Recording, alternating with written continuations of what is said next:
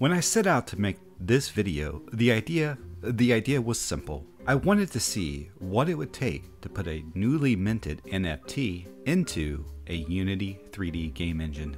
This video contains specific points, and on the off chance that the ANKR development team stumbles on this fresh episode, time codes will be provided in the description below. Wait a minute, are you new here? Did you stumble onto this video? Welcome to Unusual Due Diligence. I am your host, Poseidon, the mighty god of the sea, and it is the spirit of Poseidon that brings to life me, the talking milkshake. In today's fresh episode, come with me on the adventure ride that began with a question, and that would later have me sit back and ponder the future of, well, everything. Every story begins somewhere. This episode began with this tweet. I posted on Twitter this real-time update of the continuation of the NFT idea for the channel. But really, this is me trying to just dig in even deeper into the cryptocurrency and blockchain projects I tend to follow on the channel itself. My first step was simple enough. What is the easiest way to mint an NFT? I had two key requirements. First, I wanted to ensure it was easy for a viewer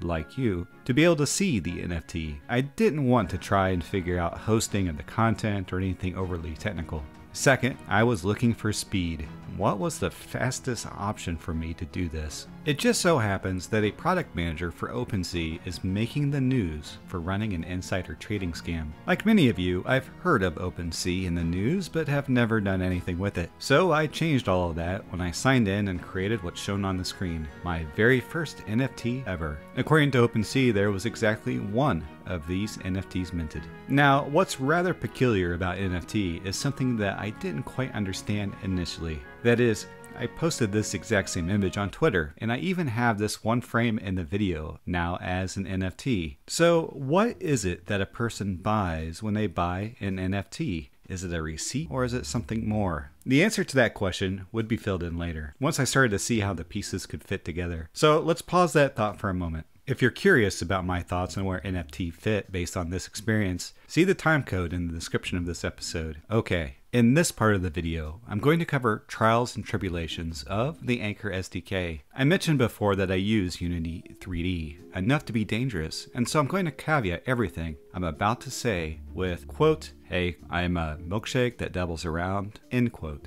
There are some small unanswered questions that I have with the Unity SDK for ANKR, along with some general feedback. First, making use of the ANKR SDK flipped on the light bulb for why ANKR is even more amazing than I already gave it credit for. It's about efficiency, and efficiency often wins.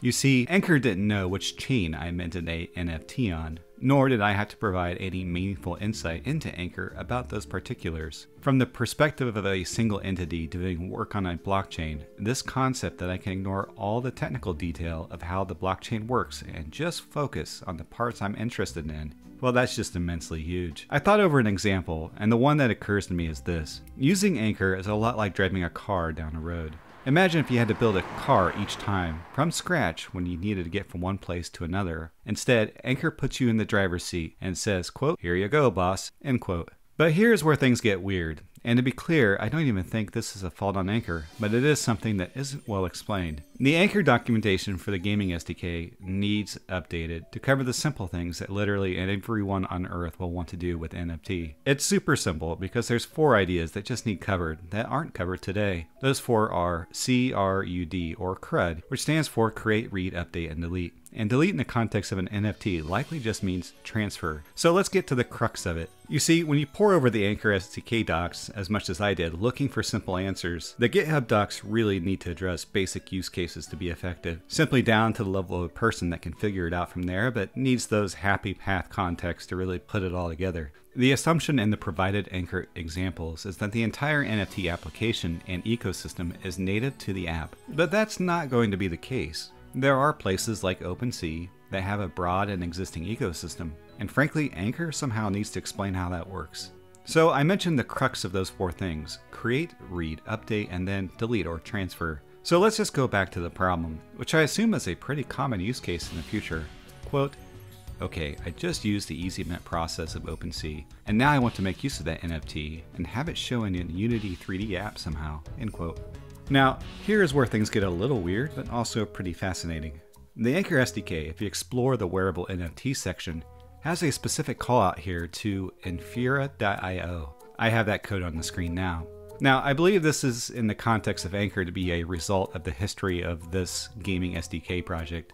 After all, shouldn't all the SDK calls for anything infrastructure related just channel right through ANKR? After all, ANKR just popped in the news recently about their views on centralized providers such as Infura. But there's more tiny issues here with the ANKR SDK from the perspective of someone just trying to get his Milkshake portrait to show on a screen, and also one idea that frankly blew my mind.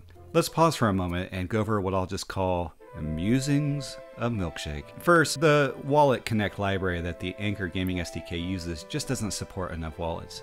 As is, I had to transfer the NFT around in order to enable a finally viable wallet.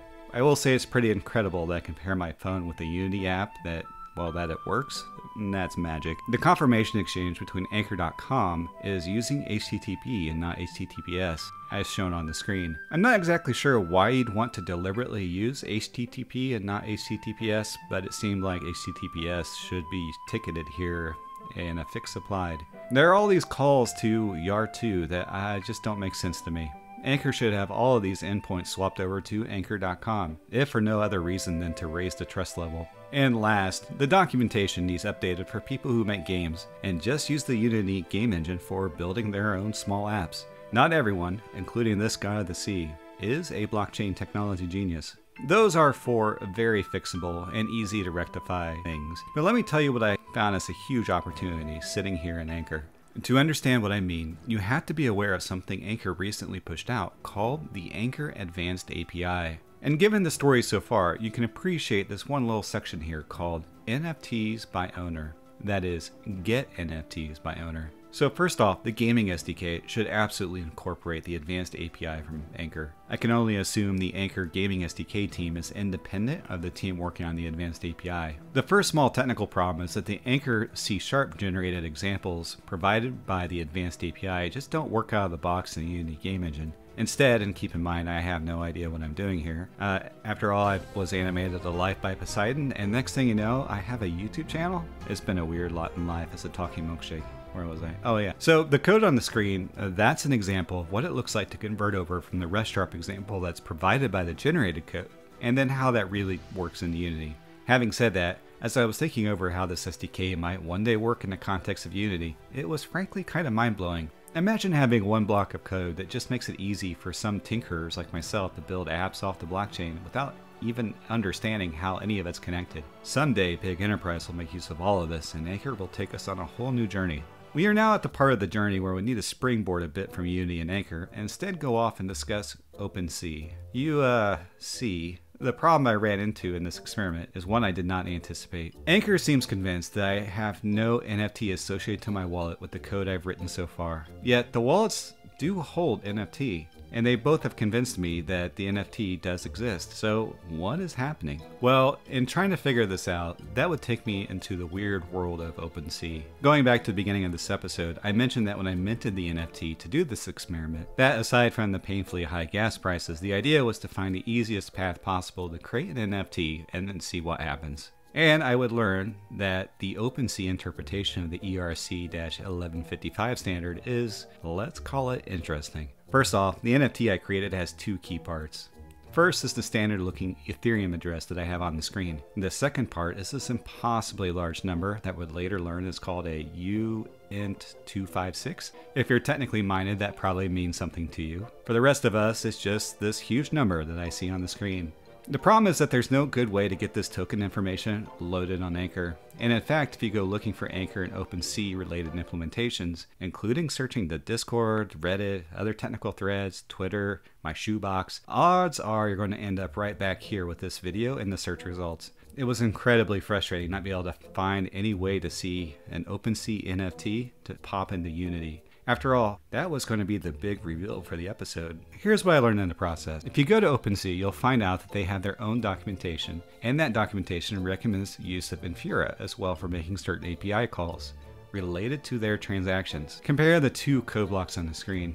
I think that's pretty interesting. Luckily, just someone trying to demonstrate the other type of ERC NFT that's possible. I think that's ERC 721, but I'm still working through that. The idea that I had instead was this. In sole pursuit of trying to get that OpenSea NFT into Unity, at this point I realized I couldn't even find the token on Etherscan, and I would later learn why. You see, OpenSea's multi-token implementation makes it more or less impractical for anyone not using their proprietary API to look up a minted token. It was at that point that I said some not nice things out loud. So I went to OpenSea and decided that I would just go about figuring out how to use the OpenSea API to pull in the token information so I could display the image. Surely that is a pretty straightforward operation, and in looking over the documentation as shown on the screen, I see that it probably is, but there's a catch. The catch is that you need an API key now from OpenSea in order to make use of the OpenSea API service.